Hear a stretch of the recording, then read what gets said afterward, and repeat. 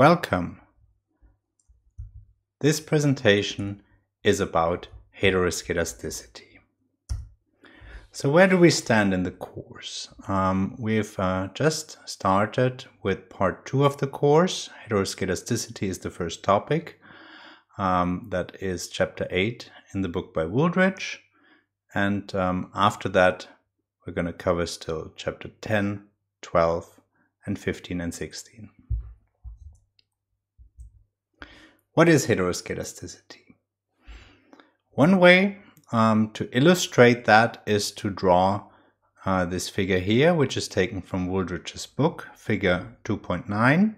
What we do see here is 3 axes. 1, 2, 3. On this axis here, we have years of education, how long somebody went to school. On this axis here, we have the wage that person earns on the labor market. And on this axis here, we have the density of wages given education. So what we can draw into this 3-dimensional figure is the relationship between expected wages and education. And in this course, we discussed the linear model. So this is a linear relationship, and here I mean linear in the parameters. So there's an intercept, beta 0, that would be this value here, and there's a slope, beta 1. So if education increases, then basically the distance between this axis here and this line here giving expected wages given education increases. Now what you see here is 3 points of evaluation: 16 years of education, 12 years of education, and 8 years of education. And then the dashed line always crosses this regression line. That is the predicted value or the expected value of wages given that many years of education. And then what you see around that is the distribution of wages given education. Now what you see is that the distribution for lower years of education, 8 years and 12 years, has a lower variance. What is that variance? Well, ultimately this is the variance of the error term in my regression equation. Homoskedasticity would mean that that variance of the error term does not depend on the number of years of education. What we see here, however, is that it does depend. It differs. And in particular, the variance of wages given education is higher for higher years of education. What could be the underlying reason?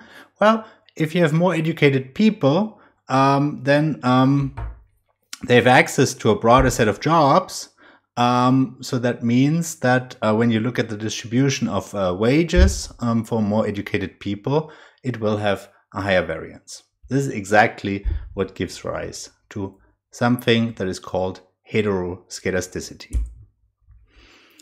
So what we do here is we study problems caused by heteroskedasticity, basically problems when we estimate things, and their solution. These problems in a way start with the word heteroskedasticity itself, and there's even an article in the prestigious journal Econometrics about this debate, and in particular the debate was about whether heteroskedasticity should be spelled with a K or with a C. And since it comes from Greek, it should actually be a K. And this is what this article, it's a 1-page article, it's actually a note, argues. You see here this is blue, so you can click on it in the PDF version of the slides and you will get to that article. This presentation is divided up into 4 parts. I'm going to start by talking about the consequences of heteroskedasticity for OLS estimation. The second part is about heteroskedasticity robust inference after OLS estimation. The third part is about testing for heteroskedasticity. And the fourth part covers weighted least squares estimation. So let's start with the first part. Here we see the assumptions of the multivariate linear regression model that we have seen before, 1 through 6. You might remember that 1, 2, 3, and 4 are the essential ones for unbiasedness of the estimator, and that 5 and 6 have something to do with the precision of the estimates or asymptotic properties of the estimator.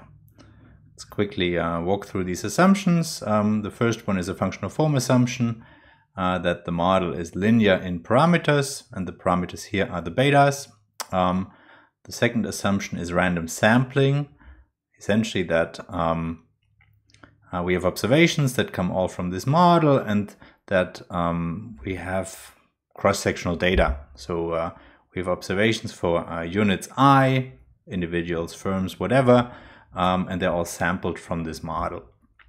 Number 3 is no perfect collinearity, so no variable is a function of another one, a linear function of another one, or an exact linear combination of other ones, and no variable is constant across observations. So there is variation in these variables.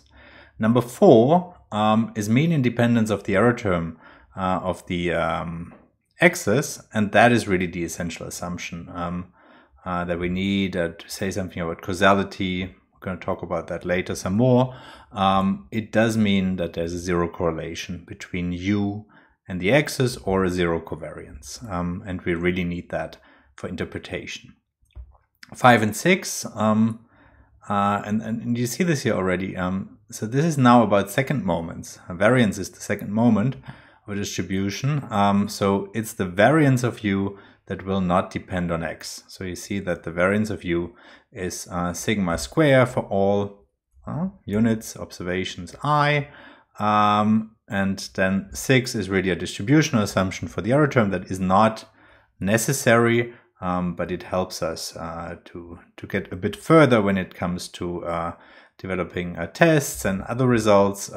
So that was normality of the error term. Please let me stress here, and I'm going to stress this again and again, we don't need normality. So I often see in exam answers that people say we need normality. We don't need it.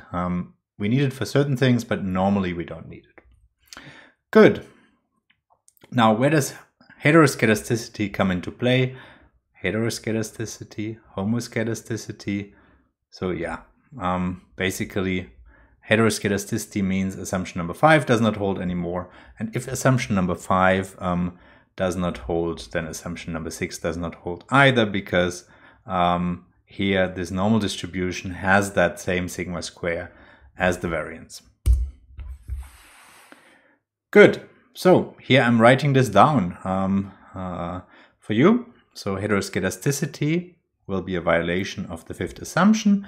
It does not cause bias or inconsistency of the OLS estimator, because bias or inconsistency only arises when one of the first 4 assumptions is violated. If the fifth one is violated, OLS estimators are still unbiased and consistent. This is what we have shown before. So you can go back and you will see that we don't need to assume MLR5 for unbiasedness or consistency. What is important, however, is that we want to estimate the variances at some point. And for this, we do actually need homoskedasticity as an assumption if we want to proceed in the way we have discussed so far. Okay, so when we use the formulas that you have seen up to now, then it will mean that these will be wrong. These will not work. The OLS standard errors using those formulas will not be consistently estimated. And that means t-stats, f-stats, and confidence intervals will be invalid. Okay, the second thing is that we have talked about blue as a property, that OLS is the best linear unbiased estimator. And for this to be actually true, we need the homoskedasticity assumption. If homoskedasticity does not hold, then obviously the blue property will not hold anymore. So this is definitely the second implication of a violation of homoskedasticity. Now, later we will talk about weighted least squares as an efficient fix. So basically we can construct an efficient estimator in the presence of heteroskedasticity, but what we need for that is some prior knowledge of the form of heteroskedasticity with sufficiently large samples. However, efficiency is really not our prime concern. Okay, so the prime concern in an empirical analysis is oftentimes consistency or unbiasedness of the estimator. That basically we're shooting at the right target, that we get estimates that have the right interpretation. And for this, we really need this mean independence assumption for the error term. That was assumption number 4. This is really the centerpiece of an empirical analysis, to worry about that, not about efficiency. But we will nevertheless discuss weighted least squares at the end of this lecture, also because it's actually a special case of generalized least squares, and generalized least squares will come back later when we talk about time series data. What we will do first is to discuss actually a modern approach to heteroskedasticity, which is to run OLS in the exact same way as we have said before, and then to get robust standard errors. And robust standard errors basically are standard errors that don't need the assumption of homoskedasticity. So with heteroskedasticity, you can get anyway consistent or unbiased estimates. What we now want to have is to also get the right standard errors. And this is what we're going to focus on. And this is also what in modern applied work normally is done. And many modern econometrics packages compute such adaptive statistics, regularly. So there's no coding required on your part. This brings us to heteroskedasticity robust inference after OLS estimation. As I said before, all we need for estimation is assumption 1, 2, 3, and 4. So let us start by assuming that these assumptions hold. We do not need assumption number 5, which would be homoskedasticity. Here what you have is the linear relationship that we always start with in this model, and what we do is we do write the variance of the error term given x as sigma square I. Okay, so homoskedasticity would simply have sigma square instead of sigma square I. Now let's first look into the OLS standard errors as you have seen them before, and let's recall how we would actually derive that. And there will be a little bit of repetition now for you, but I think that's actually instructive to go through the argument once more. If you fully recall what we have done before, you can just as well fast forward this video here. So let's start with the OLS estimator of beta 1, and let's just think of the simple regression model, right? Just an intercept and a slope. And what you might vaguely remember is that you can write it like this. So beta hat 1 would be beta 1, that is the true value that we're actually trying to estimate, plus this fraction here.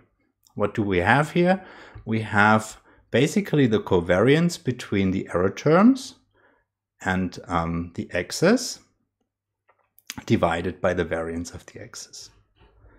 And you know, as I said, some of you might perfectly recall how this thing is derived, but for those who don't perfectly recall this, I'm just gonna rederive that quickly, simply so that we all have the feeling that we understand what's going on here. And I'm actually gonna do this here with paper and pencil, so let's see how that goes. So what I will do is I will start with beta hat 1, as you have basically seen it before in the lecture. And one way to write beta hat 1 is like this. So I'm going to have the covariance between x and y,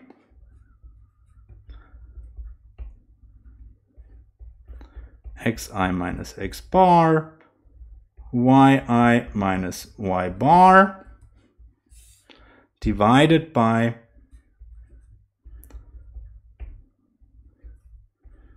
the variance of x. And to be precise, this quantity here is well, if I would add 1 over n here, and I would add 1 over n here, then this would be an estimator of the variance, of the covariance between x and y, and this would be an estimator of the covariance, of the variance of x. We don't need that, this cancels away. Good. So the next thing I can do is to actually look at this yi here and substitute in the model that we have. So then I would get bigger expression,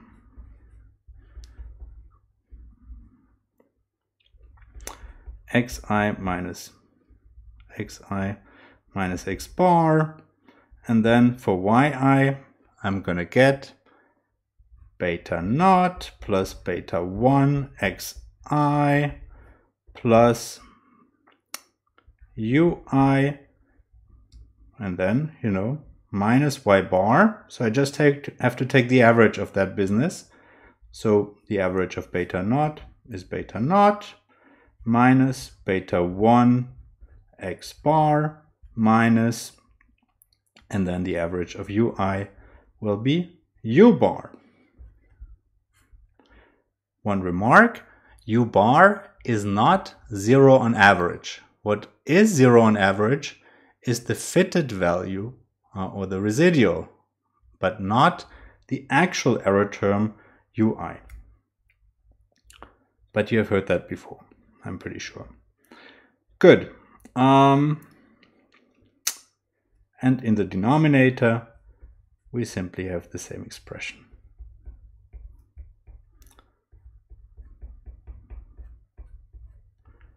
So, next thing to do is to realize, well, here's a beta naught, here's a beta naught, goes away. Okay? And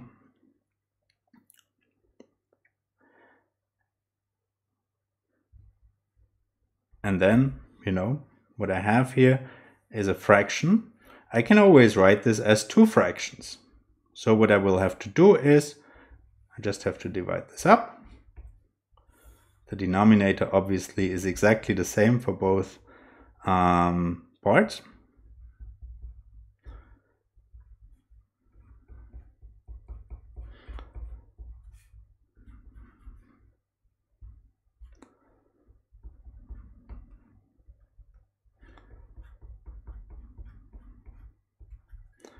All right, and then what is also exactly the same is this this part here. So I'm going to have I is equal to 1 and xi minus x bar, and here the same thing.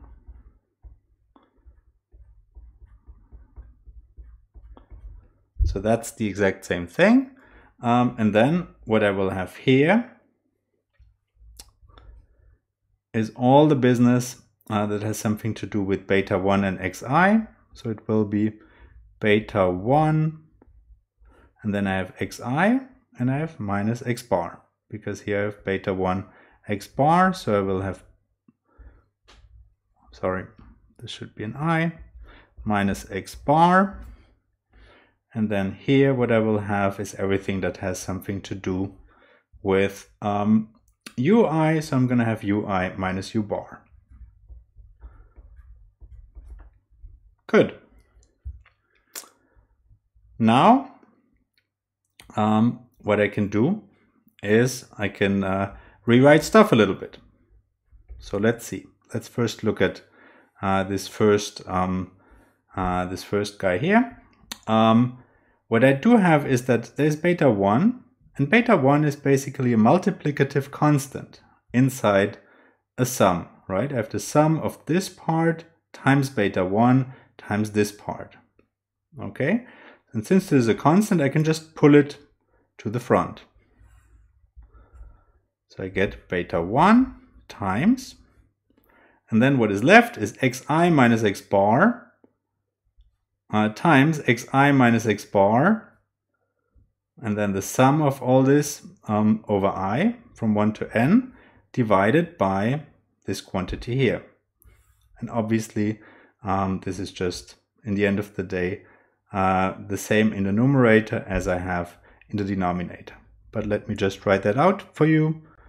So that's 1 to n, there will be xi minus x bar, xi minus x bar, and then here I have xi minus x bar squared.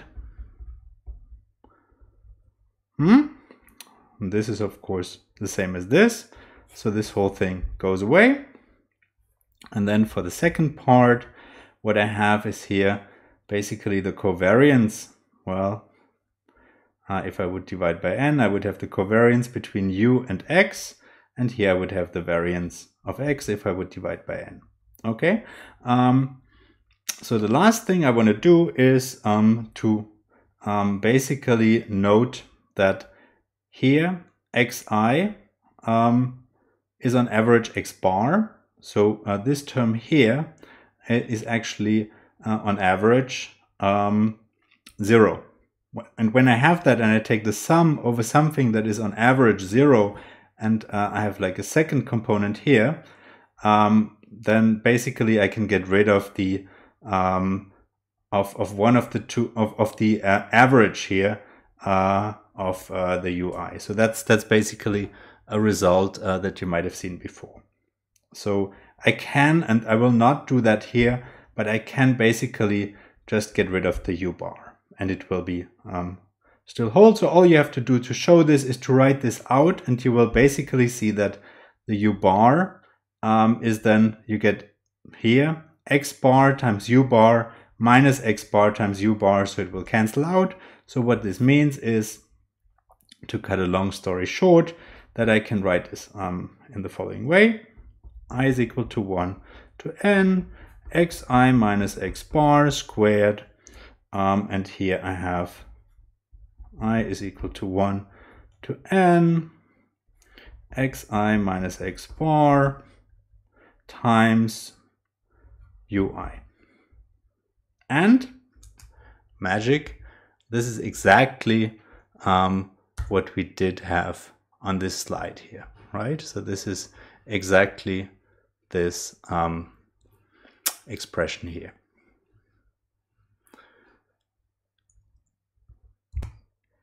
Now, let's take this as a starting point and derive the expression for the variance of our estimator of beta 1.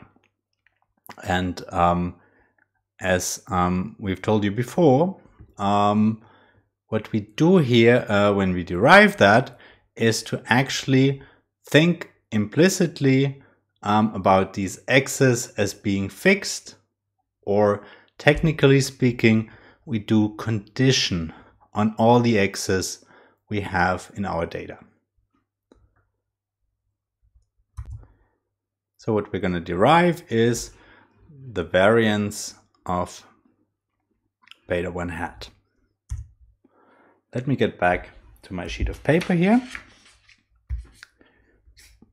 This here is my beta 1 hat, and I'm gonna derive the variance of beta 1 hat.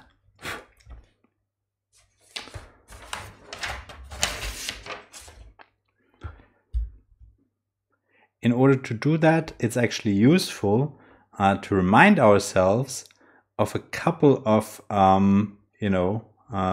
rules for dealing with variances. So the first one is gonna be, and I'm just gonna put them here for the moment. The first one is gonna be that the variance of a constant a plus another constant b times ui is given by b squared times the variance of ui. Okay, so basically a will be my true value beta 1, which is this thing here, right? This here cancelled away, and the b will be all the business with the x's that I will be dealing with. Okay, and the ui's are these ui's really. Okay, the second thing to know that is relevant here is that when I have the variance of a sum u1 plus u2 plus u3, okay, say, and these are independent observations, right? So my draw of the error term for the first individual is independent from my draw for the second and is independent from my draw for the third individual. Then what I get is that this is equal to variance of u1 plus variance of u2 plus variance of u3. Okay, and I'm gonna denote them by sigma square 1, sigma square 2, and sigma square 3. Okay, so you get the idea. Okay, with this in hand, what I want to do is I want to derive the variance of beta 1 hat. I have an expression for beta 1 hat here, right? So what I have to do is to basically plug that in. So I want to have the variance of beta 1 plus, and then as I told you before, this business with the xi minus x bar times ui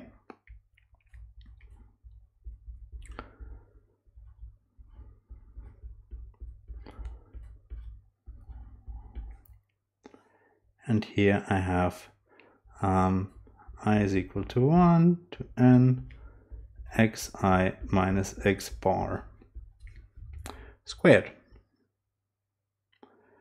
Okay, so now it's useful actually to rewrite that a little bit. So what I'll do is I'll basically I'm going to focus on, so the central sum in all this is this sum here. Okay, and what I have written down here basically will apply to this sum here. This thing here is basically just something that involves on the x's. So these x's we're going to think of, as I also told you, as basically fixed, right? Because we condition implicitly on these x's. Okay, so these are constant. These are not random variables in the argument here. So, and the other thing we will note is that obviously this beta 1 is like this a here. This is just a constant, okay? The beta 1 is really just a true value of that coefficient, and that will be the a here. And as you can see here, the variance of a plus bu is basically not involving A anymore. So this one here goes away. So this will be the variance of, and I'm now going to write this as 1 over I goes from 1 to n, and this is now just the denominator, xi minus x bar square times, and then I have this stuff here. So this stuff here I'm just going to write like this. xi minus x bar times ui. And I'm going to close this end of parentheses.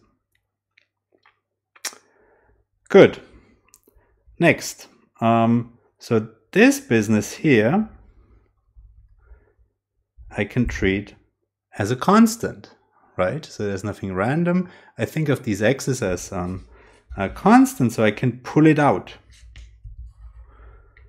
But in order to pull it out, what I have to do, so it's basically like this b, I have to square it. So what I will get is 1 divided by the sum. These sums always go from 1 to n for I, xi minus x bar squared, and I put square brackets, and I squared because this b is squared, times,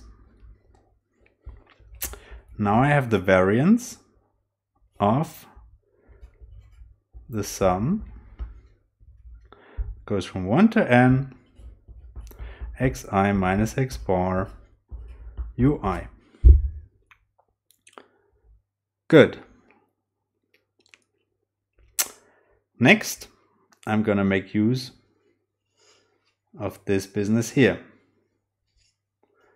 I know that these ui's are independent of one another, right? So the error term for the first individual is independent from the error term for the second, and so on and so forth. So I have a variance of a sum, and therefore I can write this as the sum of the variances. So this stuff here stays exactly the same.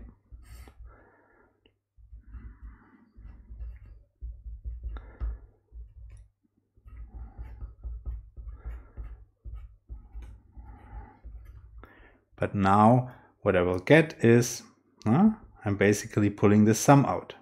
And I can only do that, I cannot always do that, I can only do that because these ui's are the only random variables and these are independent of one another. So I get here the sum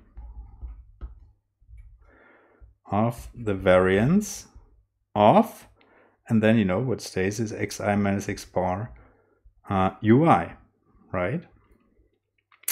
But then I can actually do one thing right away as well.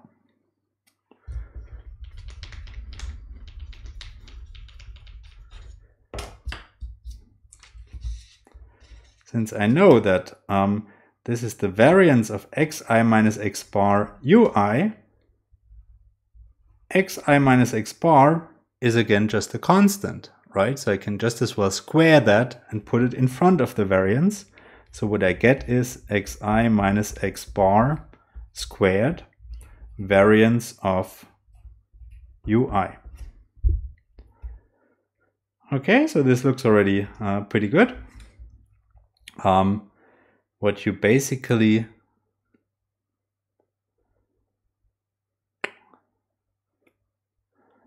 now have is the result.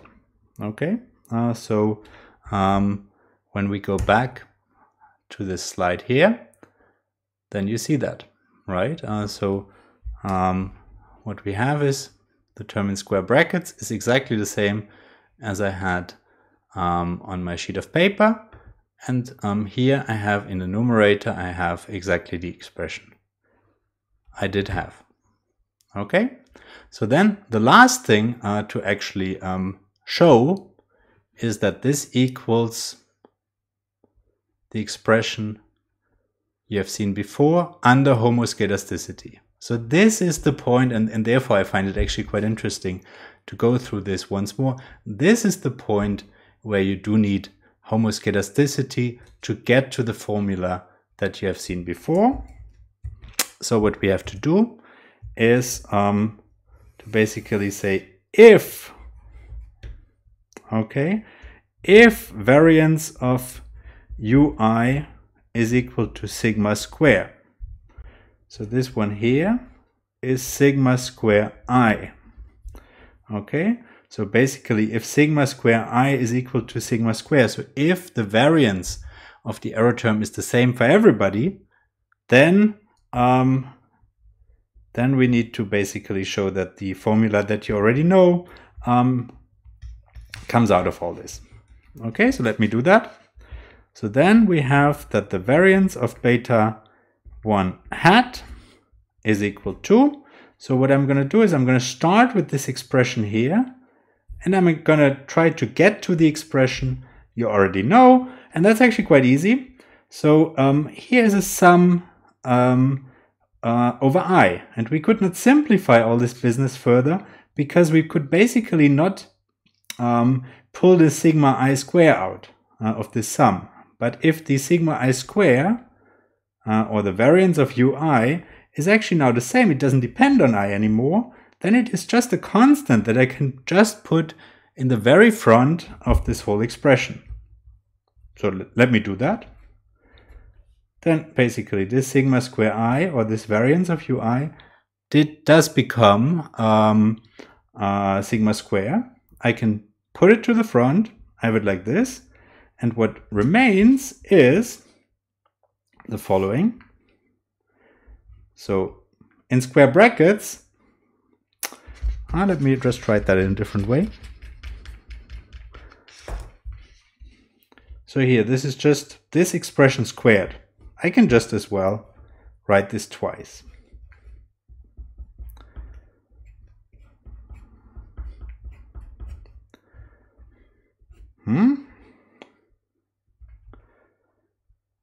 Times, and then once more.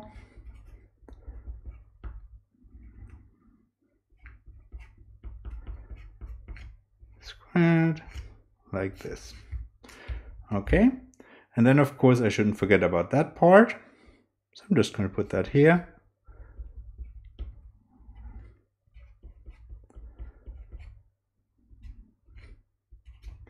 Here we go.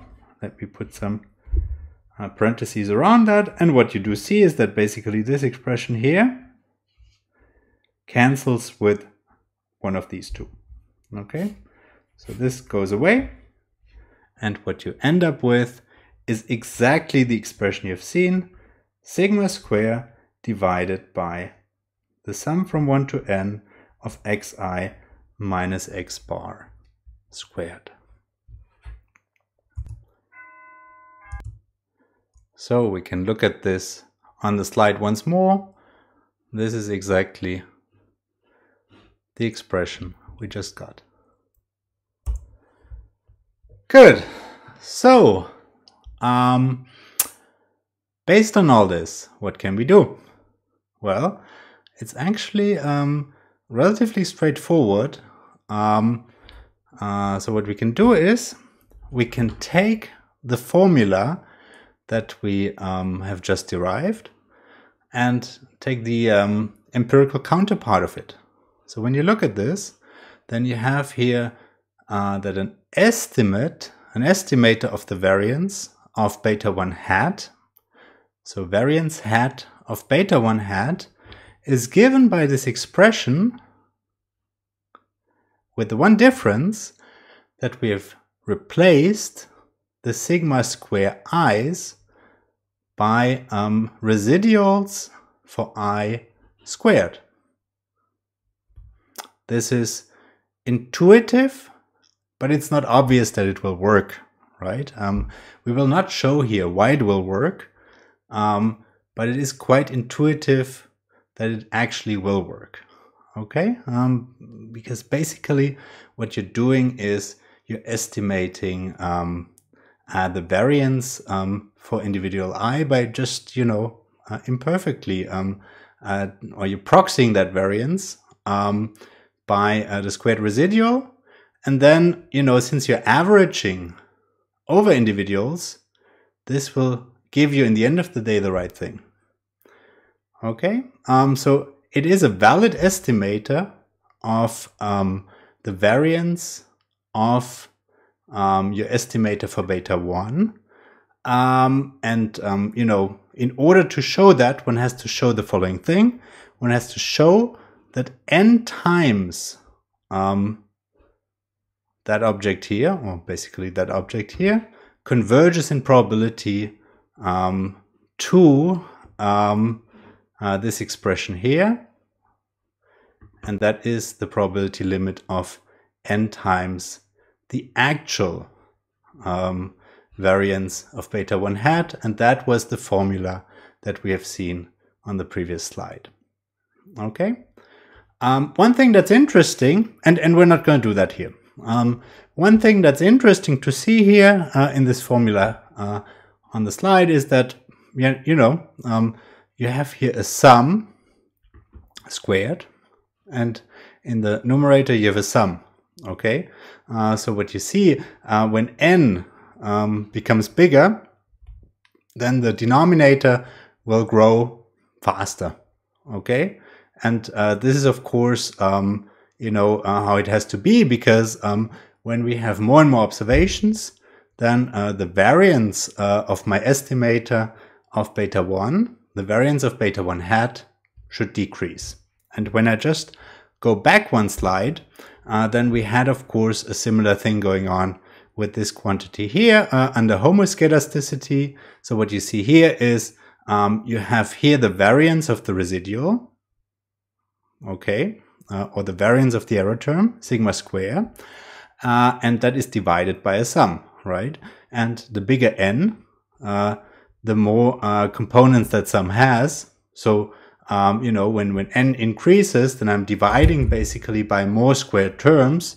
And for that reason, also here one can see directly that the variance is going down. Good. So the square root of that estimator of the variance of my estimator of beta 1 gives the heteroskedasticity robust standard errors, and they're also known as White or Huber or Eicher standard errors. Okay, and for all this to work, we need some technical assumptions, but they're not of interest for this course here. So we'll skip them for now. Good. So, this is the gist of the argument, and I've shown this to you for the bivariate simple model, but it all extends to multiple regression under these first four assumptions. And then one can get to heteroskedasticity robust t-statistics in a way very similar to the one in chapter 4, by replacing the OLS standard errors by robust ones. And one also can derive heteroskedasticity robust f-statistics. This is harder, but they're also routinely computed by econometric packages. So if you just want to use them, you don't have to bother about the derivation. They're just there. You can just use them. So in large samples, this works perfectly fine. And one could even make the point that one just should routinely use heteroskedasticity robust standard errors. In smaller samples, it's a little bit different. We're going to look into some details in a bit.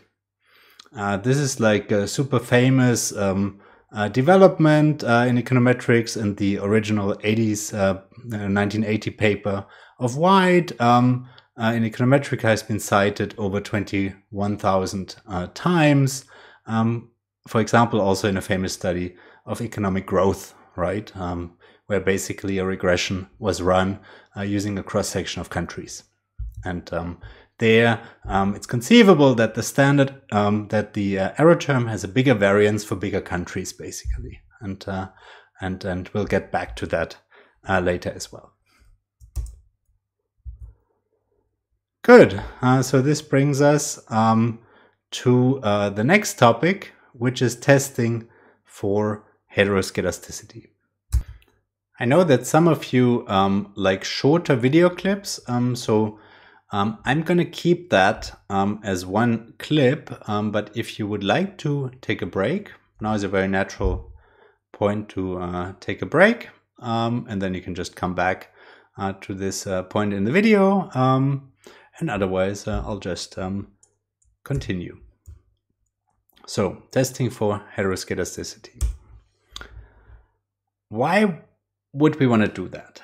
So of course, one thing you can always do is you can get your estimates, you get your standard errors using the assumption, built on the assumption of homoskedasticity, so just the usual OLS standard errors, and then you also get heteroskedasticity robust standard errors, and if the two are not too different from one another, in some sense it doesn't matter anyway. But you might want to ask the question, can I go further than that? And the answer is yes. And now I'll briefly show you how you can do that. Another motivation for this is that the TNF statistics in chapter 4, they have exact TNF distributions under the 6 assumptions that we have written down. So assumption 1 through 6, while heteroskedasticity robust statistics are only justified for large samples. And the big question is always, what is a large sample? So sometimes you just know, right? So when you have thousands and thousands and thousands of observations, big data, whatever, whatnot, then it's easy to make that point that you have large samples and that you shouldn't worry. But sometimes, you run a regression with just a few observations, and then actually, it might be good to just show that heteroskedasticity is not a big issue. Okay? But yeah, so it really depends on the context. Nevertheless, I think it's worth quickly going through one of the classic tests. And this is actually the Breusch-Pagan test for heteroskedasticity. And it's also quite intuitive, actually. And it is good to go through it to build some more intuition, if you like. Good. So let's start with assumption 1 through 4. Okay?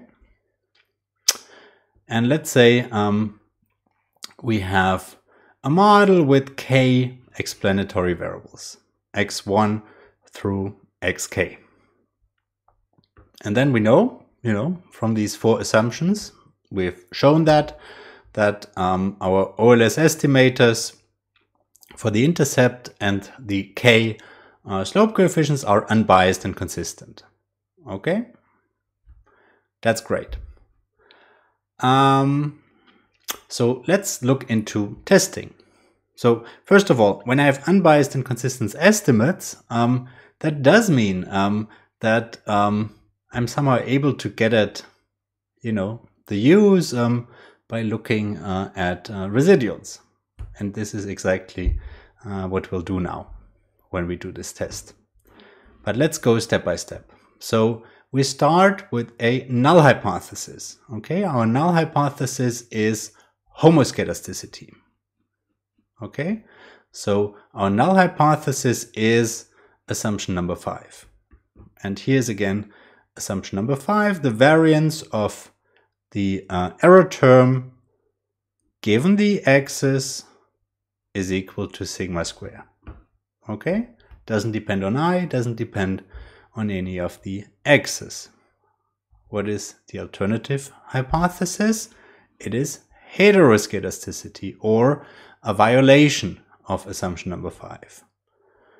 Okay, so that would mean that the variance of U depends on one or more of the x's, and one particular way in which this could be the case is that the variance of u is given by a function h that depends on these x's times sigma square, and that h function is the exponential function with like a linear index, right? A linear combination of these x's, and that linear combination has coefficients delta 0 up to delta k, and if only the first x has an impact, then it would mean that delta 2, 3 up to delta k would be 0. Okay, but this is just one particular functional form that could generate heteroskedasticity or a violation of homoskedasticity. Good. So what is the Breusch-Pagan test now doing?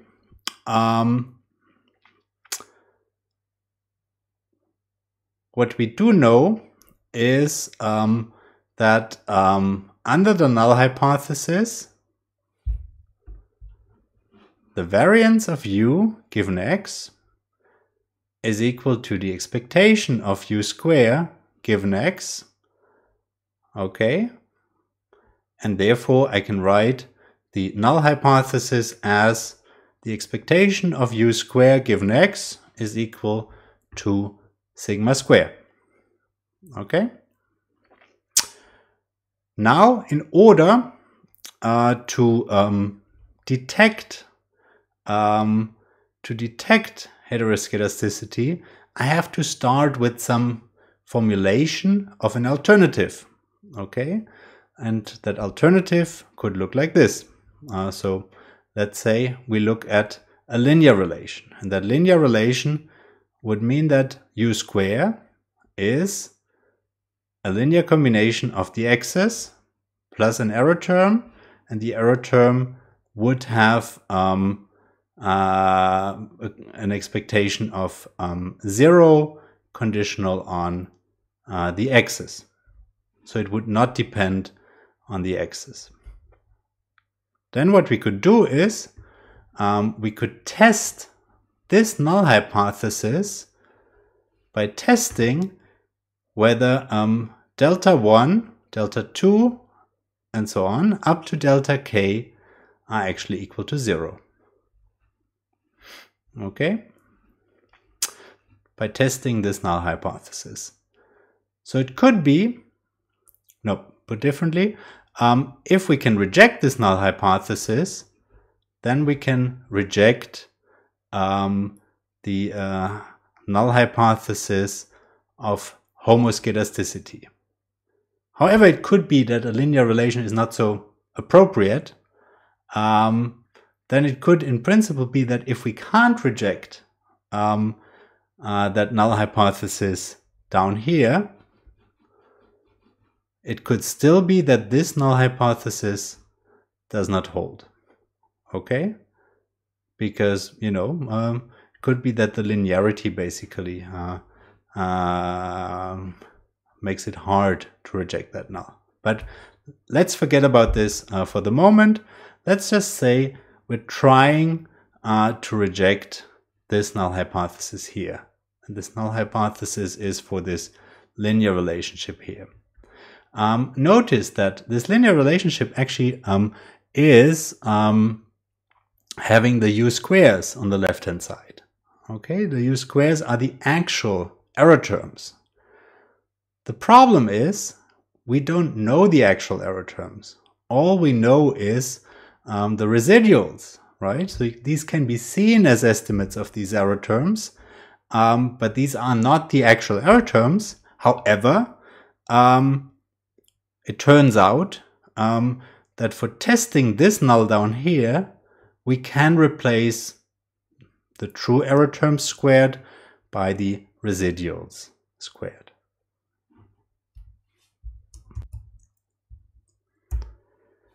Now, how do we do this in practice? What we do is we estimate the original model with OLS. We obtain the OLS residuals. They're here denoted by UI hat, as before. And then what we do is we square them and we run OLS on this equation here.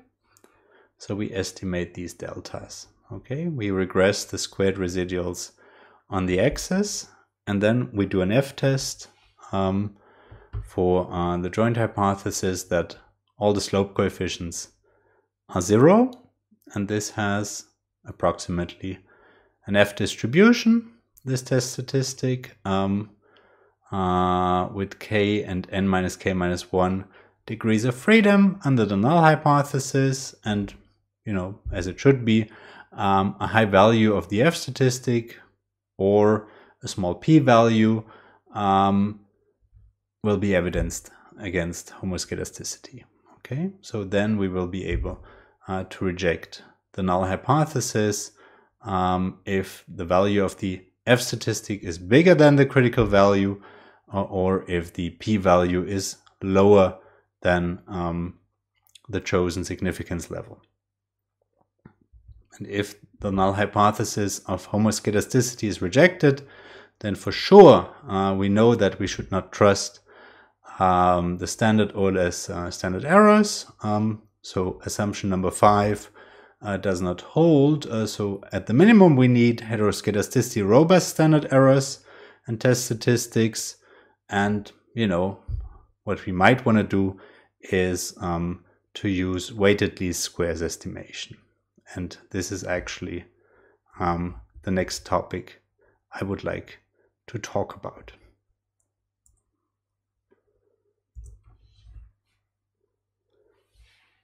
All right, so first of all, why would you want to do that?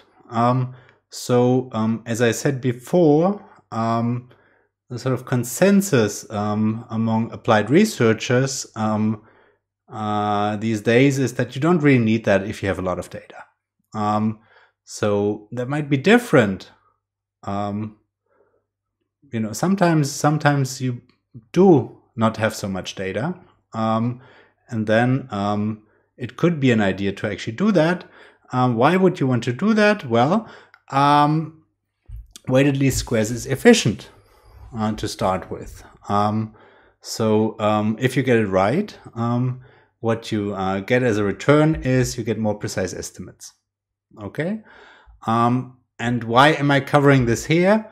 Well, it's a special case of generalized least squares, which is something that is actually used, in particular in time series contexts. In terms of learning about it, it's actually a good point to have a first look at it.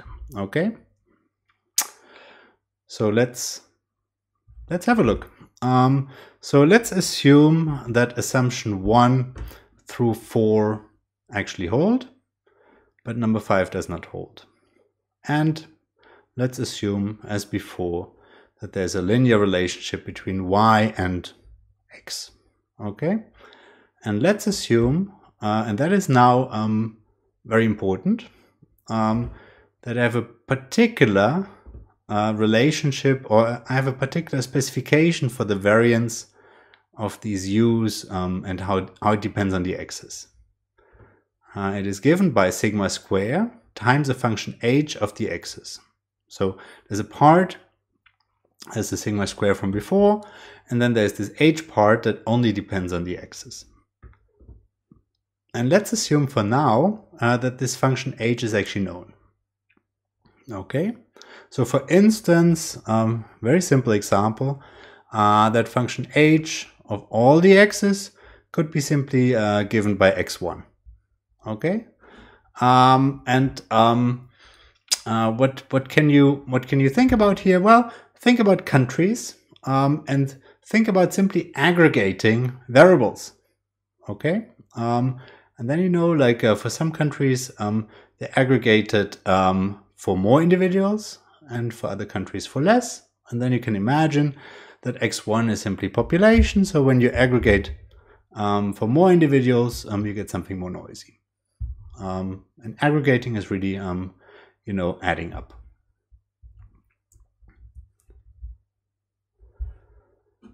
So let's write, and this is something we have seen before, sigma square I is the variance of ui given the x's, and that is sigma squared times this function h. So let's write this as sigma square hi. Okay?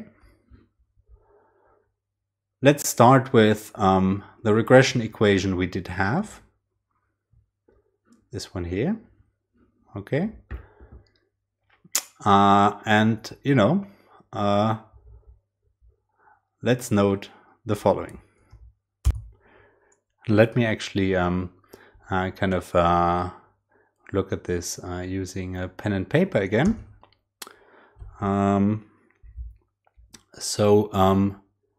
We did have that the variance of ui given xi1 up to xik was given by sigma square times hi. Okay, this is simply, and I can show this to you here, right? So the variance of ui given these x's is given by sigma square times hi. Okay, so if I now look at this for a moment, then of course I see, okay, I knew that a plus b ui has a variance of b square variance ui, right? So this hi now is basically my b square. So if I want to go back, what I have to do is I have to take the square root. So what I have to do now is I have to take the square root of hi and put it back in. So when I look at the variance of the square root of hi, no, I'm sorry.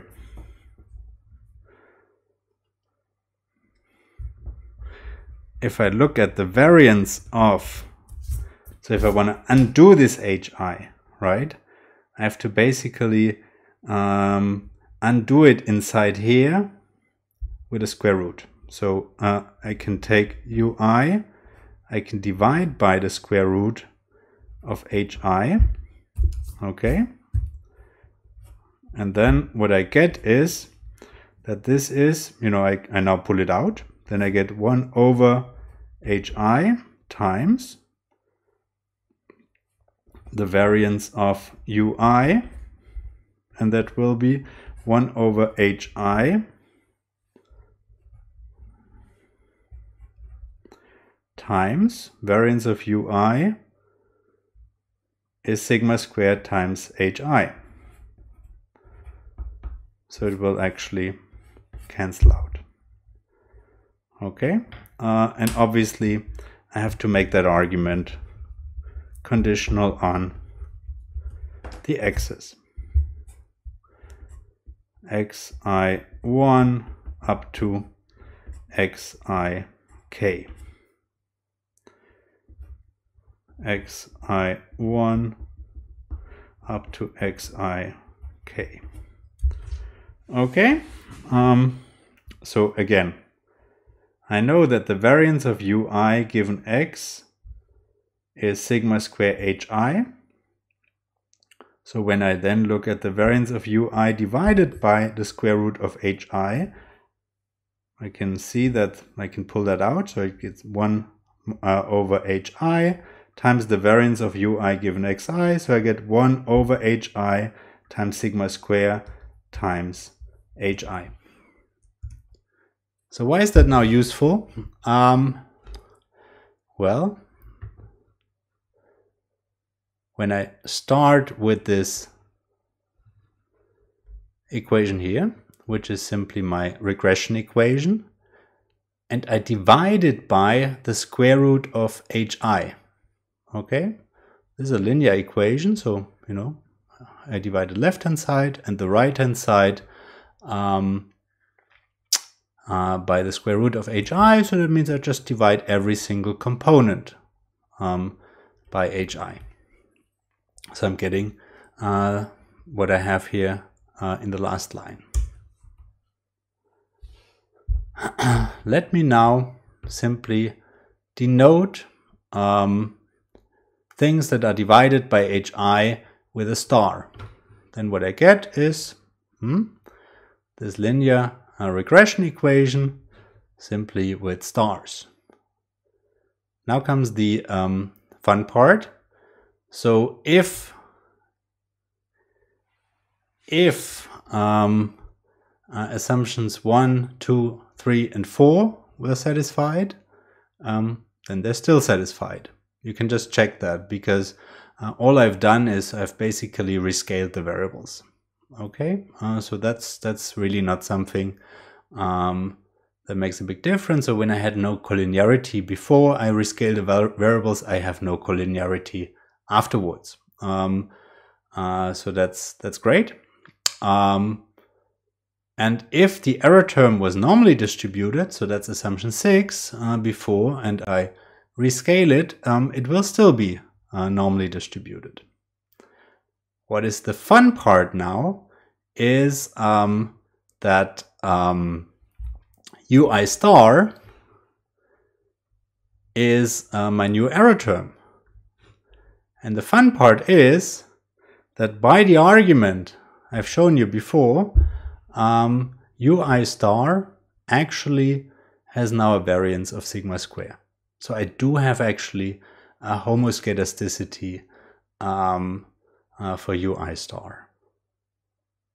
What I need for that, however, is that my h function is correctly specified. For now, I'm just making the argument, and I said, let's say it's of a particular form and the function h is known. Okay, so if the function h is known, it's actually simple. Then I just do this transformation, and I run OLS with the transformed variables, and the OLS estimator will be the best linear unbiased estimator.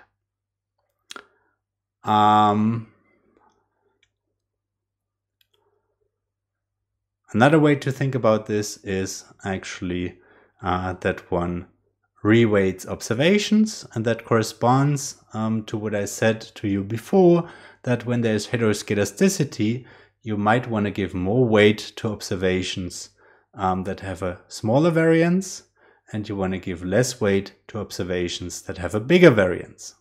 Okay? Let me now just go back one slide. So the variance of u given x is sigma square times hi. Okay. So what you see here is a bigger hi means a higher variance. And at the same time, when I'm minimizing the sum of squared residuals, what I will do is I will minimize this quantity here, and I do this, I sum them up from 1 to n for I, and basically when the hi is big, then I divide this squared residual by a lot, whereas when the hi is small, I will divide it by less. And in that sense, I'm weighting observations. Okay. Now you can say this is all nice, but of course, I don't know this function h. So what should I do? So first of all, sometimes you do actually have a good idea about this function h, and this is this example I talked about before. So one can think of heteroskedasticity as being known in the context of a macro model, where per capita data is aggregated from an individual level model that satisfies assumption 1 through 5. And if you want to see an example, you can look at Barrow's famous study with the cross-country regressions. Usually, however, you're less lucky. And then what you can do is you can basically just guess a good functional form, or try a few ones and see which one works best. One that is kind of natural is this one here, where you would basically say the h function is exponential function of a linear index, linear in parameters in x. Now, this makes the whole procedure feasible, and therefore this is referred to as feasible generalized least squares estimation. So what you would do is you would first estimate these unknown parameters delta using the squared OLS residuals, and then you would run weighted least squares using basically these estimated weights, hi hat, okay, or the inverse of the hi hat. This has very good asymptotic properties if the heteroskedasticity is correctly specified, but even if not, it might be better to do this than to do nothing, because you know, you might at least become you know, like more precise estimates. And what you should do, however, is you should be a bit cautious and at the same time use robust standard errors. Okay, so then if you don't get it completely right, then your standard errors will still be correct. Okay, so you will make some progress in terms of efficiency, but then, you know, in order to be sure that your inference is in good order, you should also use robust standard errors, and that's fine. You can basically combine these two approaches. Let me close with an example from the book. What we see here are estimates from regressions of net financial wealth measured in terms of thousands of dollars, on income also measured in terms of thousands of dollars, age, gender, so that's a male dummy to be precise, 401k eligibility, 401k, that's a pension plan, and then of course an intercept. Yeah, that's the specification. Here we see that we have about 2,000 observations, and here we see the R-squared measures for the 4 different specifications. So what do we have? We have OLS for the simple case where we just regress net financial wealth on income. Then we have weighted least squares. What Wooldridge does is he uses a very simple weighting function. The weighting function here is simply income. So sigma square I is specified as sigma square times income. Then we have, then we have OLS for the model with age, gender, and pension plan eligibility as well. And then again, weighted least squares again with the same weighting function. The standard errors for OLS are the robust standard errors, and here on this slide, the standard errors for weighted least squares are the standard, you know, OLS standard errors.